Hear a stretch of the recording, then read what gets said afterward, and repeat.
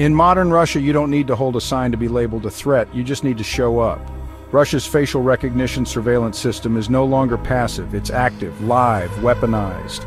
Across cities like Moscow and St. Petersburg, police are using real-time AI facial recognition to scan public spaces, transit systems, and protest sites, flagging individuals for potential arrest as events unfold. Here's how it works. Massive CCTV networks feed facial data into AI servers. These systems compare faces against watch lists, protest databases, and previous arrest records. Matches trigger automatic alerts to nearby law enforcement.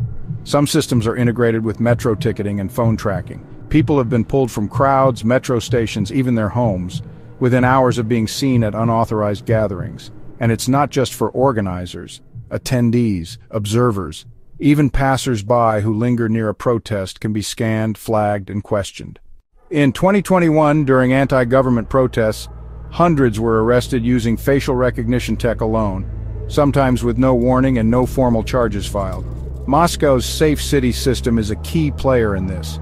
It uses more than 200,000 cameras, with AI filtering and identifying faces in real time. Authorities claim it helps maintain order, but privacy advocates argue this is state surveillance turned surgical.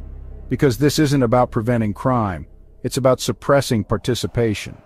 By creating a chilling effect where people fear showing their face in public, governments don't have to ban protests, they just have to track them. Even more concerning, many of these AI systems are now integrated with social media data, facial match APIs, and machine learning to predict potential agitators.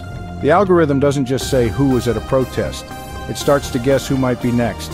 And if the camera sees your face in the crowd, the system already knows your name. This is Virtuadamus.